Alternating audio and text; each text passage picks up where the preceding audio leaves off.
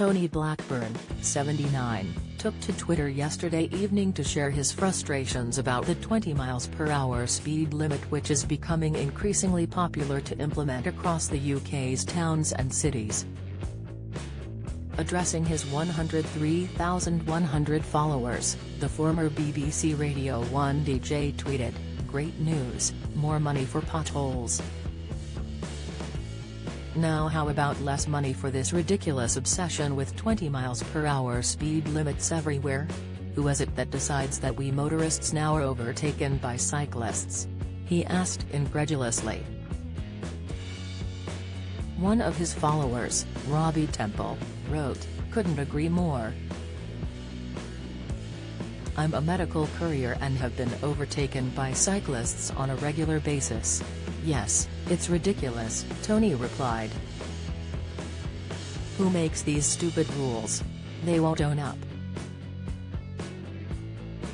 At this point, Simon Shooter weighed in with a stern warning, writing, "Careful Tony, that Vine chap will be calling you out on here. Bring it on," Tony joked, understanding the Twitter user's reference to BBC Radio 2 journalist Jeremy Vine, who is an outspoken advocate for cycling and its many benefits.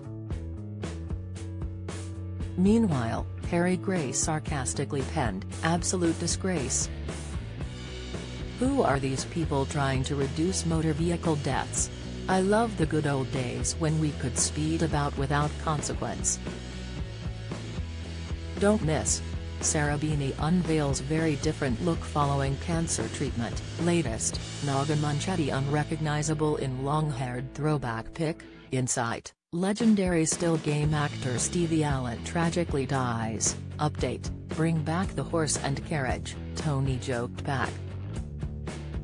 Mind you, they went faster than 20 miles per hour. Other Twitter users took to the comments section to share their thoughts on Tony's post, with Nigel arguing, "Plenty of good research out there re 20 miles per hour zones." While Andrew commented, "Aw Tony, no. You're one of the good ones.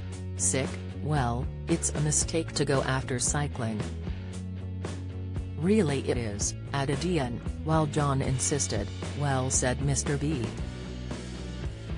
At present, roads in London's central zone have a 20 miles per hour speed limit, and it has now been suggested that this rule be ruled out in cities across the nation. Other celebrities to criticize the 20 miles per hour speed limit have included Jeremy Clarkson, who has previously argued that the average speed of traffic on most roads is already low and that it is impossible to drive at 20 miles per hour all the time due to downhill stretches. Tony was the first ever BBC Radio 1 DJ when it officially launched in 1967 and has since worked for many of the UK's biggest broadcasters, including Capital London and Classic Gold Digital. He can currently be found on BBC Radio 2, BBC Local Radio, and British Forces Broadcasting Service.